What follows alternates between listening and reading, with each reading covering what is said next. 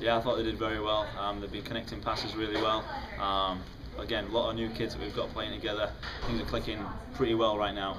Still got a lot to work on at the back, but going forward, just pretty happy with it. So good. A little bit more solid. The way we're defending right now is decent, but we just need to make sure it's very solid, a bit smoother. And then again, even going forward, sometimes again we just need to be on the same page. 14 new players, it kind of takes time to do these things, but great job so far.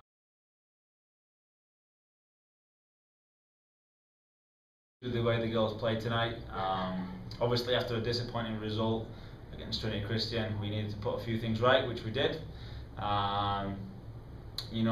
Just very happy the way we approached the week of practice. Every day we turned up, we did a great job. The girls are starting to gel together now with all the new players.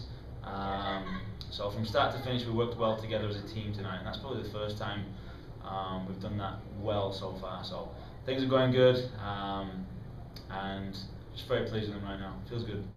I think it's 10:30 at night right now, so we've got to be in here at 10 o'clock in the morning. Obviously with a win it feels a little bit better. If we'd have lost it might have been a little bit of a hangover, so it's good that we've got that taking it in tomorrow, a bit more confidence, a bit more spring in our step. So we'll have a short session in the morning, just go through a few things, probably do a bit of film from the game, things we did well, things we need to work on, and then just kind of all eyes on the next game. That's what we're approaching the season this year. We'll be taking a game at a time, and hopefully we'll be fit and fresh and ready to go.